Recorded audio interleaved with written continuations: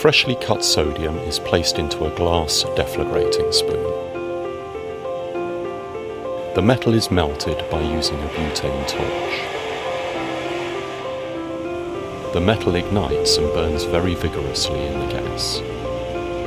A characteristic yellow colour is seen in the flame. Sodium is able to produce a number of oxides, which include sodium peroxide as well as sodium oxide itself.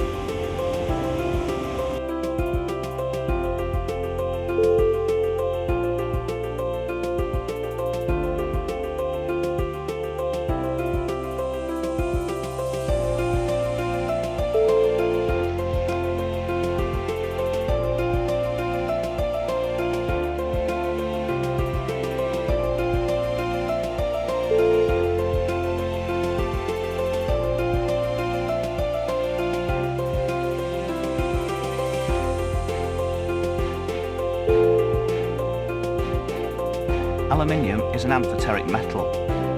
It reacts with both acids and alkalis. On the left is an aqueous solution of sodium hydroxide.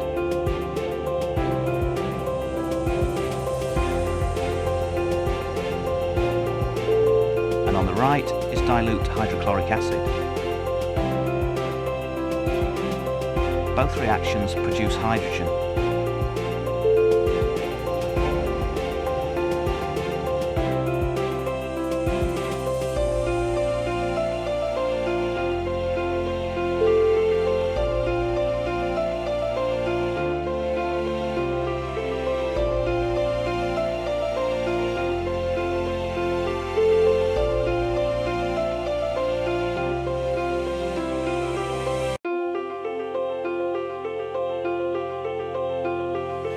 Phosphorus is a non-metal which is very reactive.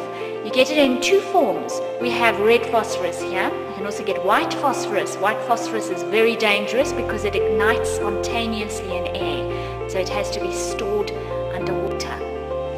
We're going to take some of this red phosphorus and ignite it using the deflagrating spoon and the Bunsen burner. Once it has ignited, we'll plunge it into the oxygen in the gas jar. Notice the colour of flame that it burns with. It's a bright white flame. And that forms phosphorus pentoxide.